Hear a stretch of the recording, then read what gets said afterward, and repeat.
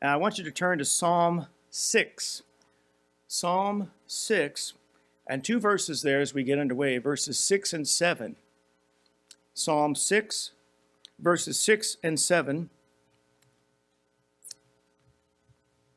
David writes, I am weary with my groaning. All the night make I my bed to swim. I water my couch with my tears.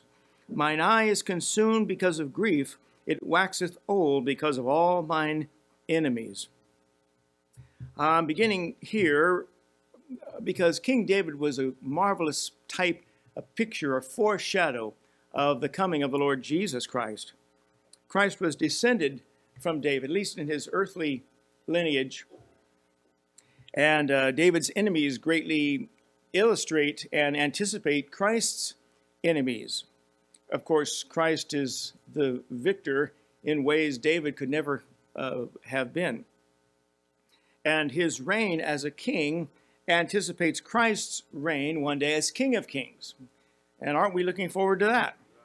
And David wrote some of the exact words uttered by Jesus Christ. For example, Psalm 22, he said, my God, why hast thou forsaken me? And the Lord Jesus quoted those words verbatim from the cross. Verse 6 says, all the night make I my bed to swim. I water my couch with my tears. Listen, if you're swimming in bed because you're crying so much, that's a lot of tears. Those are a lot of tears.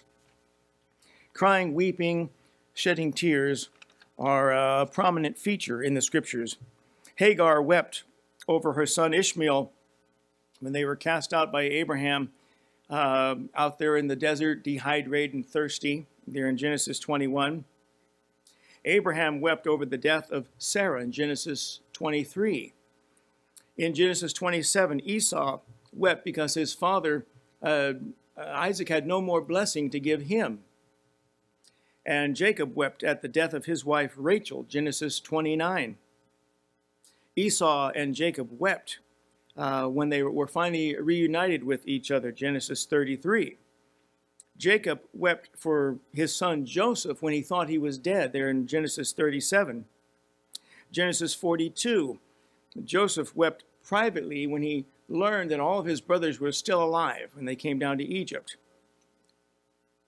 And then Joseph wept when he saw his father Jacob again face to face in Genesis 46. And it goes that way throughout the scripture from Genesis to Revelation. There's a lot of crying, a lot of shedding of tears recorded for us in the Bible. Experts have defined three types of tears, human tears.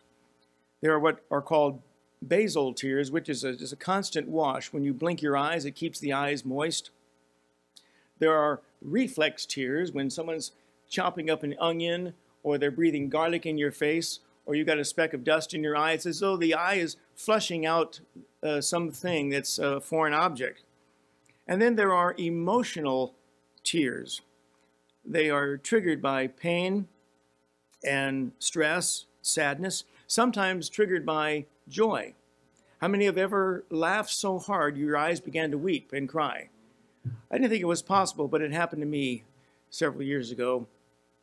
And you don't forget that that's still a possibility. And the truth is, tears shed because of emotion actually have a different chemical structure than normal normal tears. Tears are mostly just brine, that is salt water, and not much else. But tears shed because of sorrow and sadness have some of the same enzymes in them that are often found in tumors and ulcers, as though the body is trying to get rid of something that it considers toxic to the rest of the body. The word, the noun tear, like the drop in your eye, and to tear, that's a verb, T-E-A-R, they're both spelled the same, they're different words, and yet I can't help but think that they're sort of connected to each other. When you shed tears of emotion and sorrow, it is as if something is being ripped out of you or torn out of you, like an animal is ripped up by another animal. And something of you is being torn out when tears of agony and anguish come over you that way. It can be a very agonizing experience. The Bible says, "For we have not an high priest which cannot be touched with the feeling of our infirmities, but was in all points tempted like as we are, yet without sin," Hebrews 4:15. It's necessary that God should show or possess the same range of feelings and emotions that we possess in order to identify with us. The Bible tells us that God laughs. The Bible tells us he gets angry, he loves, he hates, he expresses delight. And through the Lord Jesus Christ, he understands the shedding of tears. And so I call this sermon today, "The Tears of Jesus." The tears of Jesus. I want you to turn to a few places as we go, and we'll try to move along for time's sake. But first of all, turn, if you will, to Luke chapter 19. Luke chapter 19. It's rather ironic that I would be preaching on this subject because my eyes are watering rather excessively today. Luke chapter 19, let's begin there at verse 37 and read down through verse 44. "And when he was come nigh, even now at the descent of the Mount of Olives, the whole multitude of the disciples began to rejoice and praise God with a loud voice for all the mighty works that they had seen, saying, Blessed be the King that cometh in the name of the Lord, peace in heaven and glory in the highest. And some of the Pharisees from among the multitude said unto him, Master, rebuke thy disciples. And he answered and said unto them, I tell you that if these should hold their peace, the stones would immediately cry out. And when he was come near, he beheld the city and wept over it, saying, If thou hadst known, even thou, at least in this thy day, the things which belong unto thy peace, but now they are hid from thine eyes. For the days shall come upon thee, that thine enemies shall cast a trench about thee, and compass thee round, and keep thee in on every side, and shall lay thee even with the ground, and thy children within thee, and they shall not leave in thee one stone upon another, because thou knewest not the time of thy visitation. First of all, Jesus shed tears of sorrow there in verse 41. He knew what was going to happen to the city of Jerusalem and those among the Jews who were just about to reject him, just about to refuse him. In less than 40 years, the temple would be knocked down. Any gold overlaid on the stones of that temple would be scraped off and stolen. And the city would be ruined, and Jews would be fleeing for their lives. The history books tell us that the Romans crucified 500 Jews outside the city gates of Jerusalem. And as the Roman army decimated their capital, the safety of the Jewish people would once again be taken away from them. And they would have no homeland to call their own, no flag, no government, no military, for the next 1900 years. The existence of the Jew is one of the best proofs of the existence of God. The survival of the Jew and the survival of the Jewish language both testify that there must be a God superintending and overseeing all of these things. But they would be viewed with suspicion in every country to which they fled, and hated by Gentiles, hated by Roman Catholics, hated by Muslims, hated by anybody who was jealous of any success they might enjoy. The Bible says, He came unto his own, the Jews, and his own received him not, there in John 1:11. Jesus was a Jew. By the way, Jesus is still a Jew. We sometimes don't think of it that way. He wasn't just a Jew, however. He was the Son of God. God manifest in the flesh, as we're told, 1 Timothy 3:16. He was the long-awaited Messiah of the nation of Israel, the prophet like unto Moses, spoken of back in Deuteronomy chapter 18.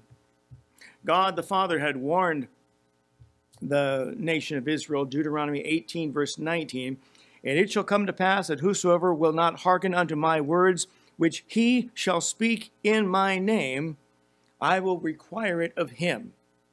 Here the Lord Jesus understood the judgment they were about to bring on themselves, verse 44, because thou knewest not the time of thy visitation. The New Testament, as I said, tells us he was God manifest in the flesh, God standing before them in human form. And they were getting ready to reject him. Talk about the greatest missed opportunity in the history of the world. The Jews refused their Messiah. Hard to wrap your mind around something like that, but that's nevertheless how history unfolded. And they were getting ready to ask for the release of Barabbas, a murderer, and ask that Jesus be put to death instead. The Bible says, be not deceived. God is not mocked, for whatsoever a man soweth, that shall he also reap. Galatians 6:7. Jesus shed tears of sorrow because he was the answer to their prayers. He was their long-awaited Messiah, but they didn't see it.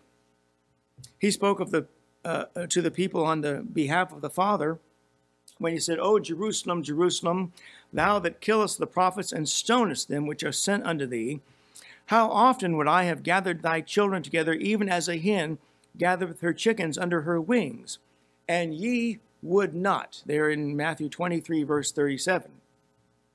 And he predicted the city's judgment. Behold, your house is left unto you desolate. When Pilate was trying to find a way to let Jesus go free, he washed his hands of the matter in front of the crowd as if to say, I'm not involved and I'll have nothing to do with his murder.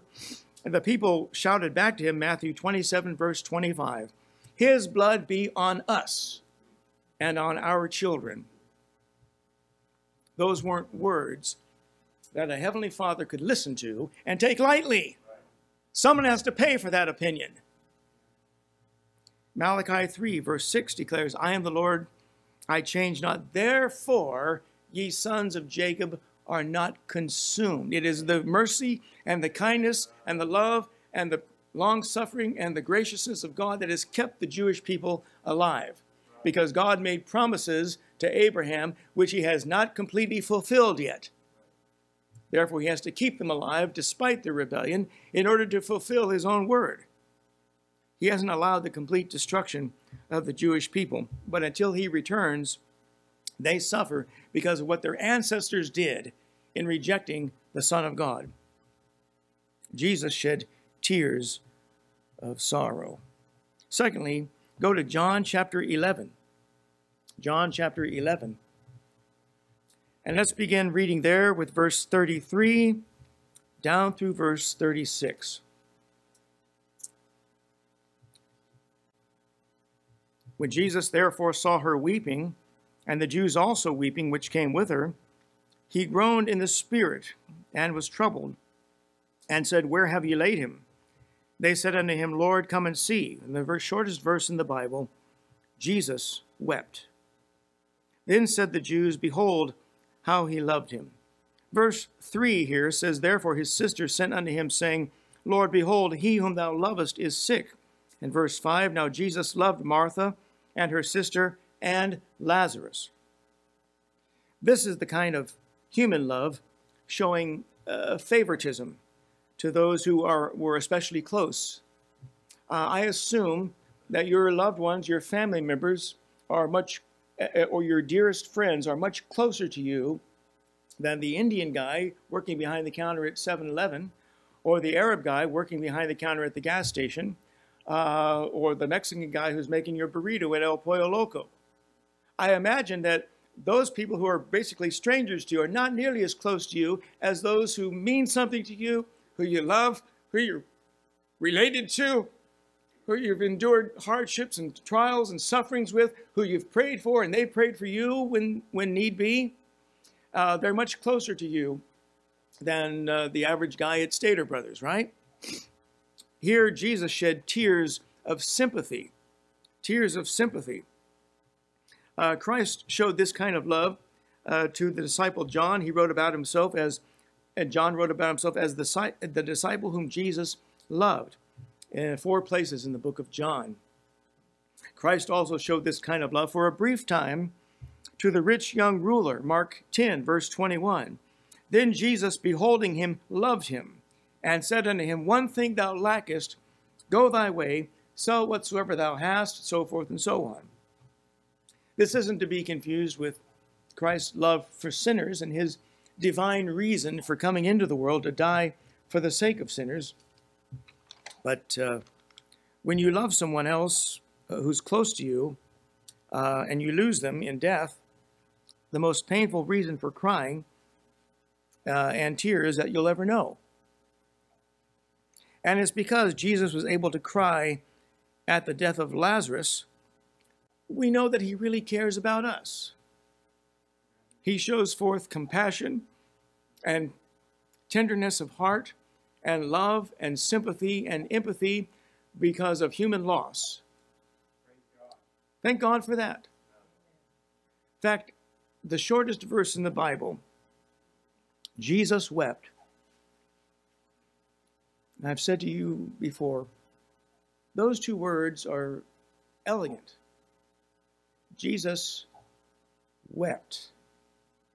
In those two words, everything I just listed is conveyed about the person and the nature of the Son of God. The disgusting English of the JW Bible says Jesus gave way to tears.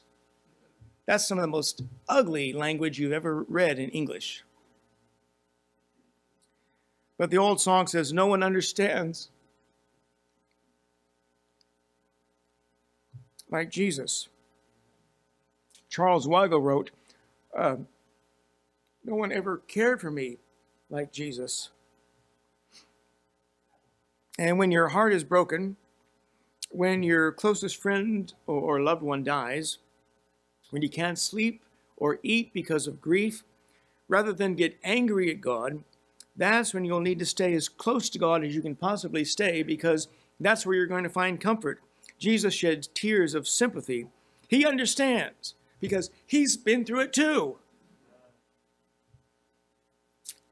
Let's suppose God were to tell you, I understand. I know what you're going through. I can empathize with you. I can identify with your problem. But if he's never gone through anything himself, how can he understand? How can he sympathize with you if he's never gone through those things? But through the person of Jesus Christ, he can now say, I understand what it means to lose a loved one. I understand when your best friends reject you and run away from you. I understand when your own family despises you and want nothing to do with you, when you're an embarrassment to the family name. I understand when the religious leaders are angry with you because you're taking people away from them. And but through the Lord Jesus Christ, God can say, I understand. I know what you're going through. I understand what it's like. Lastly, I want you to turn, if you will, to Hebrews chapter 5. Hebrews chapter 5. And let's read verses 7 through 10. Hebrews 5 and verses 7 through 10. Speaking of Christ, it says, who in the days of his flesh, when he had offered up prayers and supplications with strong crying and tears unto him that was able to save him from death, and was heard in that he feared, though he were a son, yet learned he obedience by the things which he suffered. And being made perfect, he became the author of eternal salvation unto all them that obey him, called of God and high priest after the order of Melchizedek. Thirdly and lastly, Jesus shed tears of supplication. Supplication means a humble and an earnest plea for something specifically.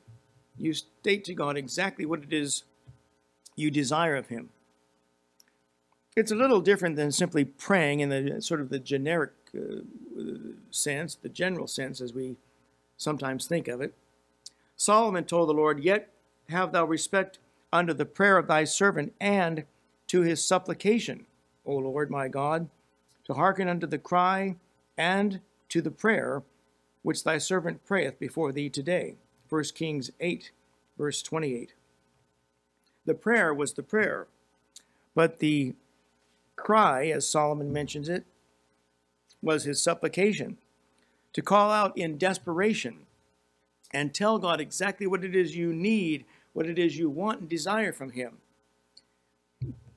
This verse before us says Jesus wanted something from the Father, so much that he cried and shed tears for it. Do you think that if the Lord Jesus ever asked anything from his heavenly Father, he would receive it? I mean, he was God in human form. So it's a certitude and certainty that if he asked something of the Father, God would grant it to him. And look at verse 9, and let's see what that was. In verse 9, and being made perfect, he became the author of eternal salvation unto all them that obey him. Verse 7, of course, said, when he had offered up prayers and supplications with strong crying and tears. He cried and shed tears of supplication for the purpose of you being saved for sure, for certain, and forever. Hard to wrap your mind around that. But it came about, verse 8, by the things which he suffered. We sing, he had no tears for his own griefs, but shed drops of blood for mine. The Lord Jesus was hanging in agony on the cross at Calvary, suffering a humiliating, a disgraceful death in front of a jeering mob of accusers. And while doing so, he was praying that it would result in your eternal salvation. Thank God for that. Saved, saved, saved. I'm happy on the way, right? Saved, saved, saved. I love him more each day. Saved, saved, saved. I know he's mine each hour. He saves and keeps and sanctifies me by his power. The Bible says, for he hath made him, Christ, to become sin for us, who knew no sin, that we might be made the righteousness of God in him. 2 Corinthians 5, verse 21. We read, but God commendeth his love toward us in that while we were yet sinners, Christ died for us. Romans 5, verse 8. And he had preached, as the Father knoweth me, even so know I the Father, and I lay down my life for the sheep. John 10, 15. He had prayed, John 17, verse 11, Holy Father, keep through thine own name those whom thou hast given me, that they may be one as we are. But you can be sure his prayers and his supplications with much crying and tears were answered. They were the tears of supplication for your eternal salvation. You know, the opposite of eternal security is eternal insecurity. Maybe I can lose it. Maybe there's something more I have to do to make sure of it, to secure it, to make it permanent, to be guaranteed of it. If there's something that you can do to add to what Jesus Christ did, what you're saying is that he basically is insufficient to save you. You're saying that he's not completely perfect and able to save you forever. He needs your help. He don't need your help. The animal offerings in the temple had to be repeated. Every time someone sinned and they were guilty, they went to repeat the sacrifice. It was a difficult and never-ending system. The animals weren't as valuable as man. Man had been given dominion over the animals, Genesis 1. And every new sin required a new sacrifice. But because Christ was not only equal to man, but greater in man, in value, his death on behalf of sinners was sufficient one time only. It doesn't need to be repeated. And when he suffered, he was praying and shedding tears for you and for me. The Lord Jesus shed tears of supplication for sinners until John 19:30, he died and said, "It is finished." Amen. Nothing more needs to be done to secure my salvation. No other sacrifice needs to be offered. There was nothing more that needed to be accomplished. so that I could be saved and kept saved by his grace and mercy for all of eternity. Verse 9 in our text, being made perfect, he became the author of eternal salvation unto all them that obey him. He shed tears of sorrow, he shed tears of sympathy, and he shed tears of supplication. Crying and tears may continue for a time in this life, but God promises to wipe all tears from your eyes one day, Revelation chapter 7. But the tears of Jesus have ceased, and now he stands ready to welcome anyone who comes to the Father by him. Thank God he's ready, willing, and able to save any sinner who will come to him. Thank God that a sinner today can reach back in time by faith and take all the value and the merit of Jesus on Calvary and apply it to his needy soul now. And on that basis, God washes you clean. He saves you from sin. As a matter of fact, Brother Everett and I have talked about this. A sinner in need, and actually we have two folks who can give us a testimony much like this, Brother Manuel and Sister Brittany. They gave me their testimony when I first met them.